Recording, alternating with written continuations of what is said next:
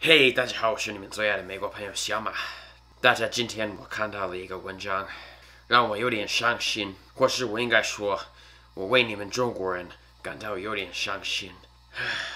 我给你们读一下，因为我想让你们知道你们的国家落败到哪里了。OK， 那么我们看一下。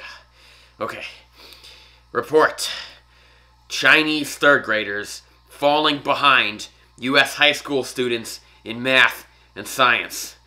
According to an alarming new report published Wednesday by the International Association for the Evaluation of Educational Achievement, third graders in China are beginning to lag behind U.S. high school students in math and science. 怎么这么弱? The study, based on exam scores from thousands of students in 63 participating countries, confirmed that in mathematical and scientific literacy, American students from the ages of 14 to 18 have now actually pulled slightly ahead of their 8-year-old Chinese counterparts. 多悲伤啊. Oh my god. This is certainly a wake-up call for China, said Dr. Michael Fornacier, an IEA senior fellow and co-author of the report. The test results unfortunately indicate that education standards in China have slipped to the extent that preteens are struggling to rank among even the average American high school students. Simply put, how can these third graders be expected to eventually compete in the global marketplace if they're only receiving the equivalent of a U.S. high school education? 情况不乐观. Fornacier stressed that while the gap is not yet dramatically sizable, it has widened over the past 2 years after American high schoolers tested marginally higher in algebra, biology, and chemistry than, shockingly, most of China's 8- and 9-year-olds.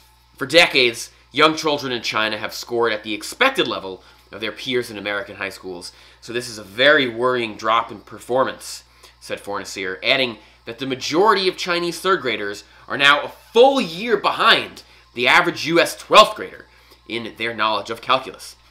In the chemistry portion of the exam, for example, Chinese children proved to be slightly deficient compared to American teenagers in their understanding of the periodic table, molecular structure, and the essential principles of atomic theory. And even when they did test at the same level in mathematics, it often took Chinese elementary school students 10 to 15 minutes longer to do simple things, 这么基本的事情, like factor a polynomial equation or compute the derivative of a continuous function. That just isn't normal. 这么基本的事情. In light of the alarming study, many in China have called for considerable reforms of the country's education system, including implementing far stricter standards for teachers, investing in better learning materials, and increasing the length of school days. Our third grade classes clearly cannot afford to lag behind American high schools if they are to be successful in the future, read an official statement from China's Minister of Education, Yang Guiren. Frankly, the scores are unacceptable, and we have to turn this around immediately. If there's an American 17-year-old who can do something academically that a Chinese 8-year-old can't, that's a very big problem. At this rate, how do we expect our Chinese 13-year-olds to be ready for American colleges? Yuan continued. 对不起大家，我知道可能你们刚才听我讲这些文章的事情，讲到的事情，你们可能心里就觉得有点不舒服。不过这些事实嘛，事实本来就是有一些很难听的嘛，所以我必须得给你们读一遍。好了，无论如何，我希望大家都喜欢我这次视频，非常希望你们都可以关注一下我这个 YouTube 哔哩哔哩微博，我会继续为你们做一些这种中美文化差异的事情。对，我们的国家由此可见，可以互相学习，对不对？ OK， 好了，那么下次见吧，拜拜。OK，对了，如果